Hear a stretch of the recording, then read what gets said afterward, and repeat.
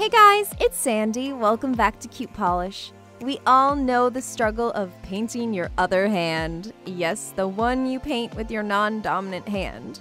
In today's nail tutorial, Hannah will be sharing with you her tips and tricks on how to perfect your manicure on both of your hands. So let's get started. Hi, it's Hannah. So my right hand is my dominant one, and as you can see, it's a bit more beat up than my left since I use it more. For the best results, I'm going to prep it a little by first applying a cuticle remover and pushing back my cuticles. This will remove any dead skin so my nails will have a cleaner area for painting. It's best to get the hard part over with, so prep both hands, then polish your dominant hand first and let it dry completely before switching to the other hand. Then you won't have to worry about smearing or messing anything up.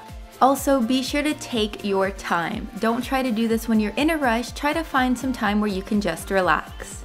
Next, apply a base coat to your nails. This helps protect the nails and also gives the nail bed a smoother surface for better and easier application. If you have ridges, try a ridge filler base coat. Make sure there's not too much polish on the brush so you won't flood the nail, and also find a polish with a brush that suits your nail shape. This one works for me because it's slightly rounded at the end and forms to my cuticle area nicely.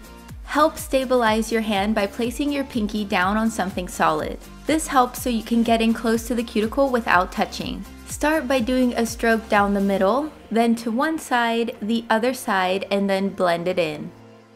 Another good tip is to place your wrist down on your other wrist to help stabilize when your nails are facing you. I find that this really helps with shakiness, and also for me, it's a lot easier to paint my nails this way. You can easily remove any excess with a toothpick to scrape it off the skin before it dries. You can also use a rubber band to reduce shakiness by placing it around both hands. The tension from the band keeps your hands from moving erratically so you have better control. Also, lighter colors are definitely easier to apply than darker ones since darker shades are much more prominent with showing the edges of where you polished.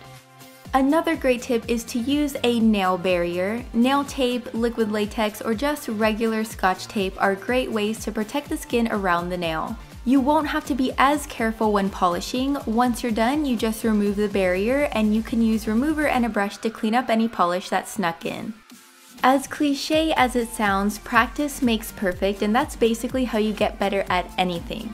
When I first started, I was pretty bad at just painting my nails in general, and as I got more used to it, I got better and better, and you definitely can too. If you have any other tips you'd like to share, be sure to leave a comment down below. I hope you enjoyed this video. If you'd like to see more videos on Cute Polish, click these boxes and click this circle here to subscribe to Cute Polish for a new video every week. And if you'd like to check out my personal nail channel, click this circle here. Thanks for watching!